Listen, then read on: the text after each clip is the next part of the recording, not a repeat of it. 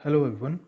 In the last video of Basic Electrical Engineering Lab, we discussed about verification of Kirchhoff's voltage law. So in the similar manner, today we are going to verify Kirchhoff's current law for a given DC circuit. So our objective would be verification of Kirchhoff's current law in a given DC network. All right. And for that, we'll be requiring certain apparatus like the last time. So the first thing required is your breadboard. Secondly, we'll be requiring certain connecting wires. Then we'll be requiring a multimeter and we'll be using it as a meter. Next thing we require is a bunch of carbon resistor, and we'll be requiring 4 resistors of different values, or they can be of same value as well. So you all are already aware of Kirchhoff's current law because it is a very basic law, but let us now again go through its statement. It states that the sum of current entering the node is equal to the sum of current leaving the node. All right. So let us suppose this is any node and it has one incoming current and two outgoing currents. Fine. Which means that according to Kirchhoff's current law, summation of IK will be 0, meaning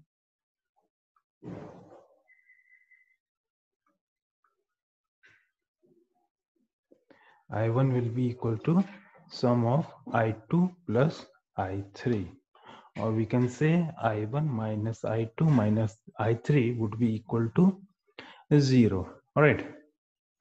So this is your given circuit diagram. It is quite similar to the diagram for Kirchhoff's voltage law. Only difference here you can see is that you have now 3 ammeters in place of 3 voltmeters, because this experiment requires us to measure current rather than. So if we consider node number A here, then at node number A, we can say that I1 should be equal to the sum of I2 and I3, because I1 is the only incoming current, whereas I2 and I3 are the outgoing current. So we need to prove, for verification of Kirchhoff's current law, we need to prove whether I1 is equivalent to the sum of I2 and I3 or not. And for doing so, we require to follow certain procedure, which would be as follows. Firstly, we need to identify certain resistor from the bunch of resistor like we did in previous experiment, for which we will be requiring color coding of carbon resistor. Secondly, we are required to connect the given resistances into a proper fashion decided by the circuit diagram. All right. Thirdly, we need to switch on the power supply. We will be given the power supply from the project board, which is nothing but simply as a breadboard with integrated supply. All right. And lastly, we'll be noting down the reading of a meter. So this circuit can also be drawn like this, similar to previous experiment. Only difference here would be now we are connecting 3 ammeters in place of 3 voltmeters. Only voltmeter required in this experiment is the voltmeter, which would be measuring as to how much supply we are giving. Fine. So rest of the diagram would remain same. Only thing which would be change is how to insert ammeter. So for that, we have already gone through the procedure for inserting an ammeter, which would be in series with the resistance through which we want to measure the current. All right. Let us come to the observation table. In observation table, we have 5 columns. All right. So the first column is similar to previous experiment, which is source voltage. Okay, depending upon how many readings you want to take, you can vary your source voltage as 5 volts, 10 volts, 15 volts, etc. So that for different values of voltage source, your Kirchhoff's current law can be verified. Column number 2 here is your current I1. So how will we calculate this current I1, or how will we identify or measure this current I1? This will be measured in across, or we can say flowing through resistance R1. We'll be connecting our ammeter in series with resistance R1 and it will give us I1. Similarly, I2 and I3 will be calculated as the currents flowing through resistance R2 and R3 respectively. Fine. So in the last column, what we need to do, for example, if you have gotten value X here and Y2 was, let me say I2 was Y milliamperes and I3 came out to be Z milliamperes. All right. So in the last column, we need to verify whether the sum of Y and Z is equivalent to X or not. If it comes equivalent to X, then you can say your Kirchhoff's current law has been verified. Fine. So we'll, in the next portion of this video, we'll be doing that practically. Let us now move on to the practical realization of Kirchhoff's current law. And for that, I'll be requiring certain items, which are, firstly, I'll be requiring a breadboard. So this is my breadboard. Now you can see here that there are many breadboards integrated onto the one project board. So if the size of my circuit increases, I may use single or I may use double breadboards. And one more feature of this project board is it has integrated power supply. So I'll be giving my voltages from these two terminals. And I have my multimeter, which I'll be using as ammeters.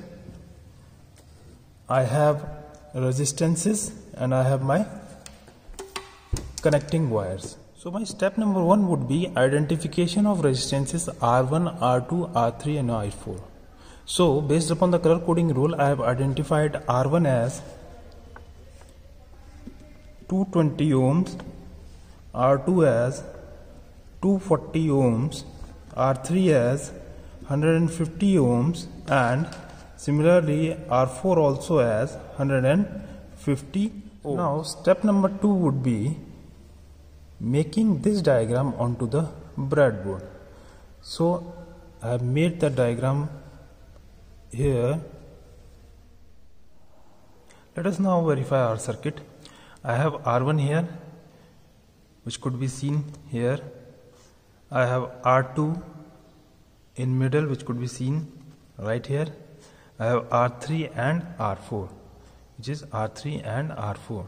So you can clearly see the legs of R4 and R2 are connected together, which can be seen here. R4 and R2 are connected together. Why? Because this power rail is supposed to be connected inside internally in which manner? In horizontal manner. Alright. So, and the positive supply of voltage source is going to one terminal of R1, which is here, and negative supply is connected to where R2 and R4 are meeting. So it could be anywhere in the upper row where R2 and R4 are connected. Fine. So our aim here is to verify whether I1 comes out to be equal to the sum of I2 and I3. So we already know what is I1. I1 is current flowing across resistance R1, which is this one, and I2 and I3 are currents flowing across resistances R2 and R3 respectively. So we here want to apply my Kirchhoff's current law on this node, and we need to verify as to if I1 and I2 is equal to the sum of I2 and I3. Okay. For that, I need readings of various quantities written over here. So let us now first take sample number 1, or you can say observation number 1. Let us see how much voltage Vs is we are going to give to the circuit, and for that I am going to connect my voltmeter in the voltage mode, or you can say my multimeter in the voltage mode, and I will be connecting the negative end of it to the negative supply and positive end of it to the positive supply, and it is giving me approximately 10 volts. So I am going to write down 10 volts is my Vs. Now let us measure current I1. So what I am going to do is I am going to switch my multimeter in the current measuring mode, and I am going to break my circuit here and connect the ammeter in series with R1, which is this one. For that, what I am going to do is I am going to break my circuit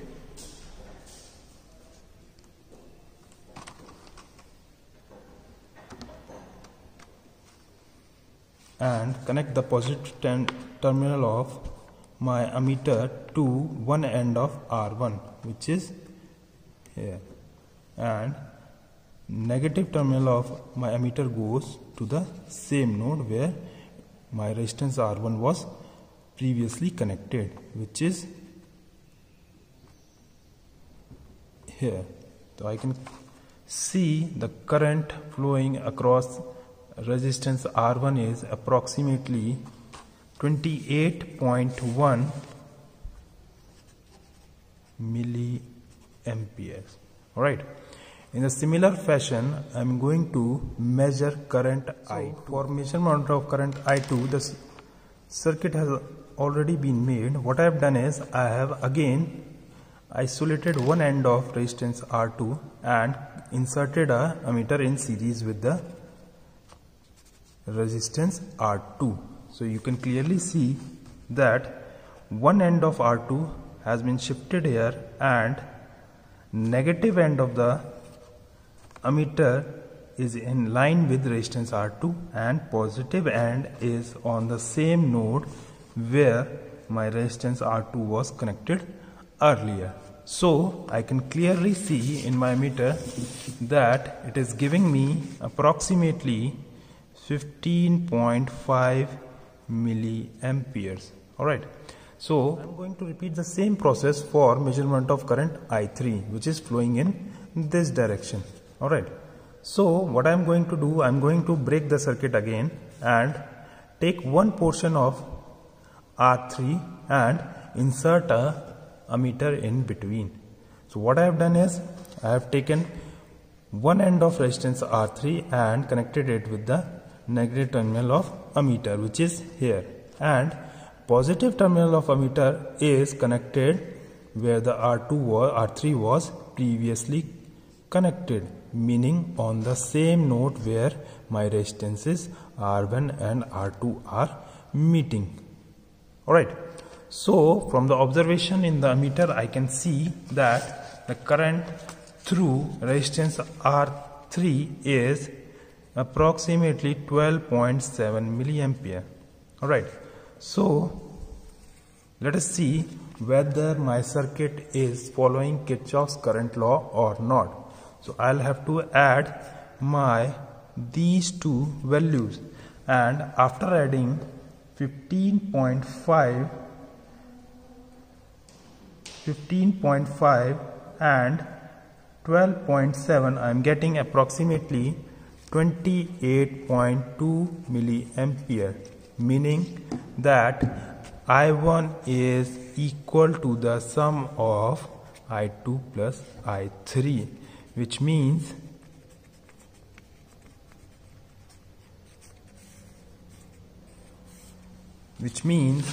my Kirchhoff's current law has been proved for node A, which was somewhere here.